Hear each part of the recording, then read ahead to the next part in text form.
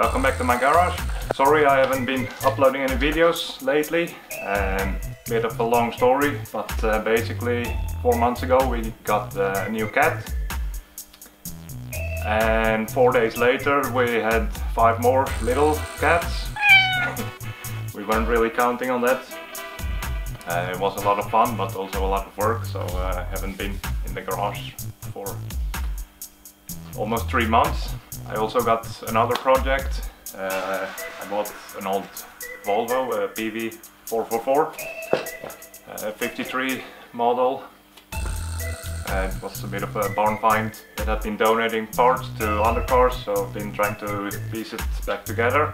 The mini bike project, it pretty much ground to a halt when the kittens came, so I still haven't fixed it. I actually just parked it for winter storage last week. Going to continue on that next spring, I guess. But I have some good news too. I'm back in business and I'm planning my winter projects. You can see one of them here. First project, I don't have anything to show for that yet, but I'm going to build a new chassis for the Olympic, or for the that's going to replace the Olympic. At this test last spring, I discovered that the chassis is really bad. The engine has too much power, and it's a waste of power, because I can only be full throttle like 2 seconds per lap or something, because it has such bad handling and bad brake. So I'm going to make something new that's hopefully going to be lighter and more stable and faster. So going to start out with just a tunnel and make my own bulkhead in aluminium, hopefully. I have ordered some sheets, so and I made some drawings on the computer. So I have a basic idea of what it's gonna look like, but I don't really have anything to show for it yet. So I guess we'll get started on that later when the sheets arrive. And then the second project is going to be this. I guess most of you probably saw the 4-cylinder engine that took 132 tries to start. My friend's engine, Forsnäsmopars, go check out his channel. When he finally got it started, I decided I needed one of those too, 4-cylinders. So some of you may have seen these 2 engines sitting on the shelf behind the camera in some of the videos. They have been waiting for this winter. So we're going to join them into a 4-cylinder engine. And these 2 are 1974 TNT 440 free air engines. I think they have 55 or 56 horsepower stock each. Once it's working, I'm first going to just try and get it working at all as a 4-cylinder, and then of course we're going to do some porting. So yeah, let me show you what it looks like.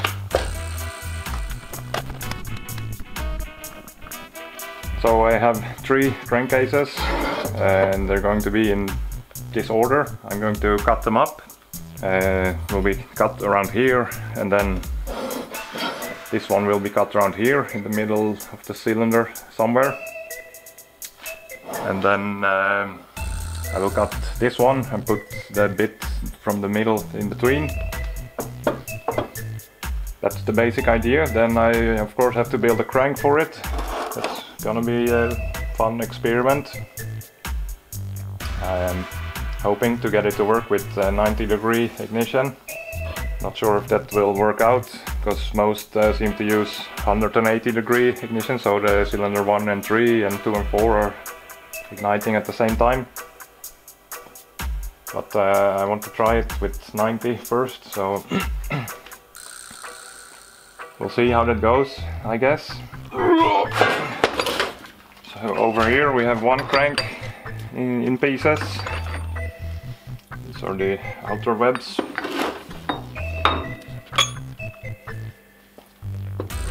But there was a bit of a surprise. I didn't know it was like this.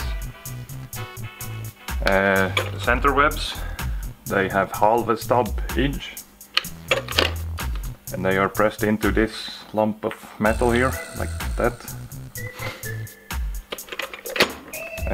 The problem with that is I can't weld it, because there's no way I can get at it to weld it, so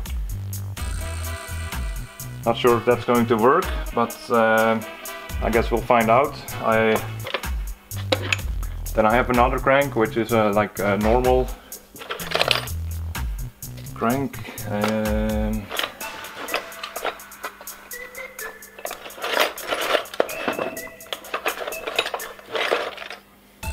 This one is of a newer model of the same engine, and it has, as you can see, like a regular crank that I can just weld it here.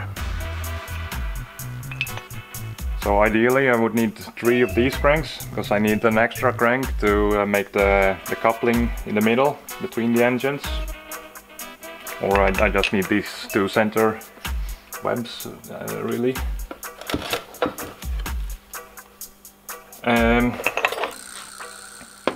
So yeah, I'm really not sure yet how I'm going to do this crank stuff, but I think probably that I will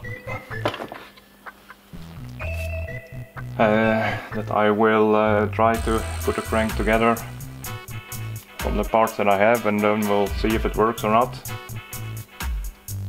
But another alternative is I have a crank from a Rotex 503, which has the same 61mm stroke as the 440s. Nothing fits from these cranks. It's everything is too narrow on them, but my plan is to maybe just cut the shafts off and drill the webs and put new shafts in that are the right length. But that seems like a lot of work, really. So we'll see. But it may have to come to that if I can't find the right part, or if the other idea doesn't work. I've ordered new connecting rods because I'm not that confident in my welding skills that I think everything is just going to stay together as it is. So basically I will have a thick engine plate underneath the engine, and then I will have another plate that goes on top of the crankcase, between the crankcase and the cylinders. So hopefully that will make sure that it's all going to stay together. So I have to show you this. If you follow me on Instagram, you may have seen this before. This bar is what I'm going to be using to when I weld everything together, the crankcases. I ground it to exactly 62.00 millimeters. So I can just clamp the crankcases around the bar. So that should keep it from bending and twisting, hopefully, while welding it. This is a solid steel shaft, so should be plenty strong. So yep, now you know the plans for this winter. I'm going to start sewing this, I think, as soon as I finish shooting this little video. But the sewing will be in the next video. I do have some a video about my friend's engine that we shot in the spring that I haven't edited yet. So I'm going to try and edit that this week, maybe. Now you know what's going on and what is gonna be going on the near future. So I guess that's it for now, but there will be more video coming up soon. So thanks for watching, and see you next time. Bye.